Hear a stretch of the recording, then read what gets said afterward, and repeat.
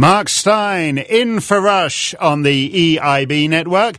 Mark Davis will be with you on Wednesday, and then a New Year treat for New Year's Eve. The great Walter Williams will be here. But I'm glad to be with you this happy Christmas bank holiday Monday, or happy Christmas non-bank, non-holiday Monday in the United States. I see Charlie Sheen got into a spot of difficulty, but regarding some little domestic interaction. But apparently he's out of jail now and all the rest of it. Now, Charlie Sheen was one of these 9/11 truthers, who thinks that 9/11 was an inside job.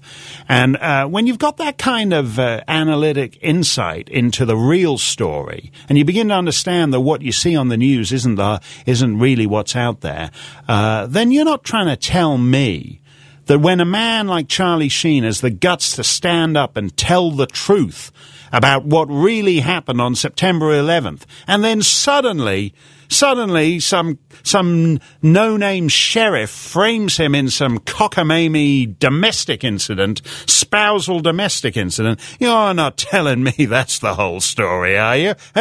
The one man who had the guts to tell us the truth about what happened on 9/11, and suddenly gets framed in some spousal domestic incident. I don't think I'm going to be falling for that one.